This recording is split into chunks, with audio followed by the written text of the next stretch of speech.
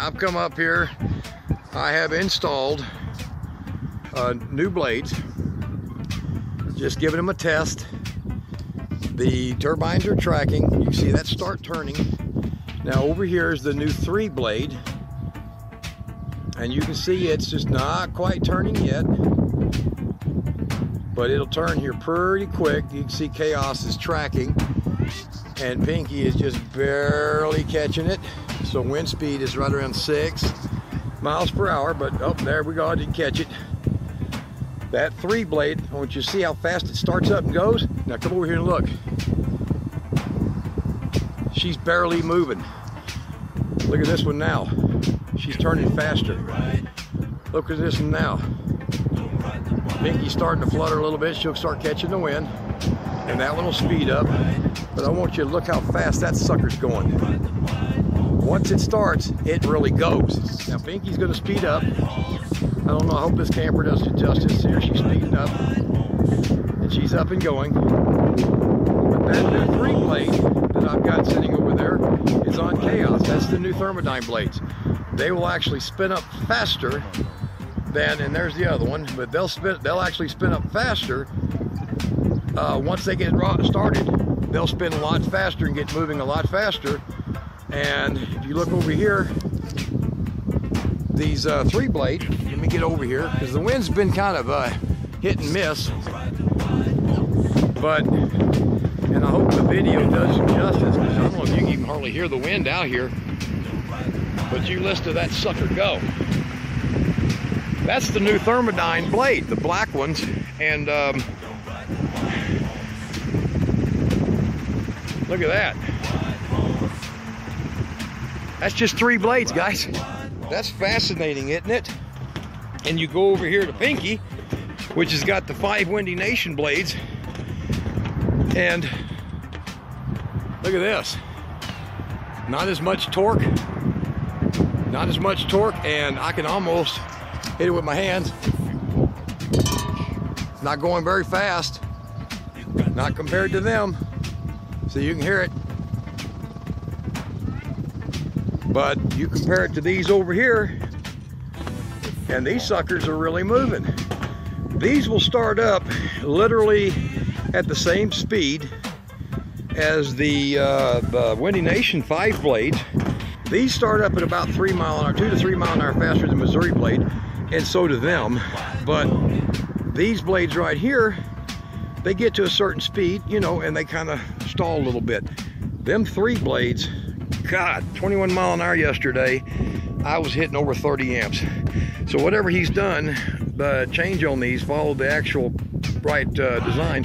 The production levels are very high on them, and we're going to be probably changing all that. I really, honestly, never have liked sword blades. They're not the best in the world in my view, but everything dimensionally is 30% bigger, and then the airfoil effect on the back of them is a huge increase.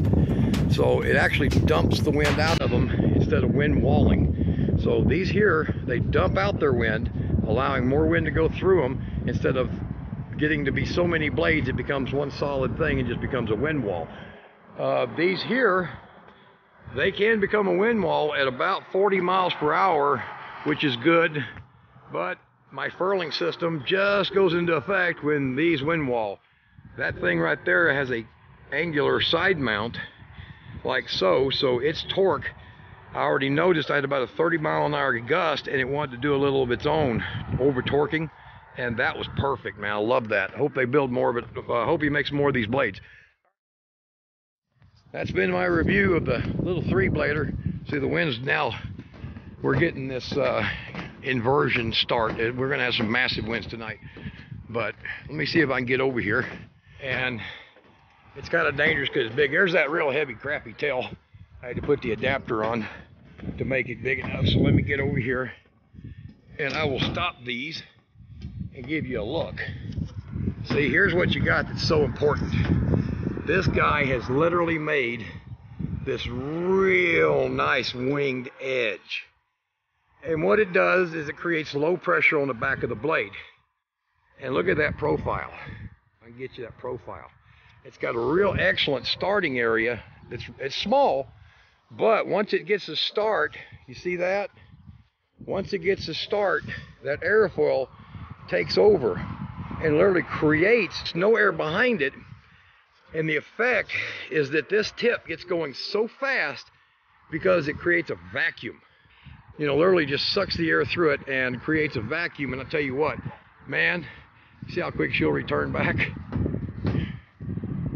And then it don't take hardly nothing whatsoever, man. She'll catch that wind, and then next thing you know, she's back again, and she's taking off just barely. But there's no real cogging in this.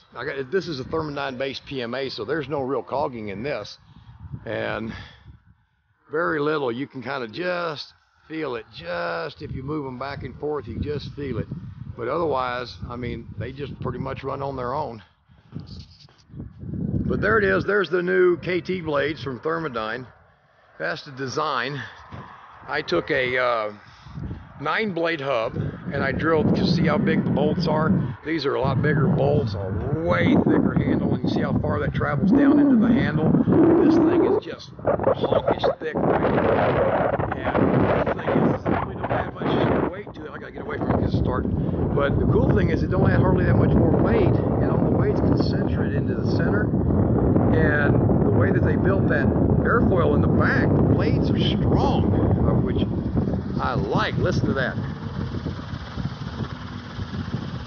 That's all the noise they make, man. All right, guys, that's it. That's a freakish look, I'm sure, on camera. It's got things to do to them. We don't know yet what that is. Right, Kate?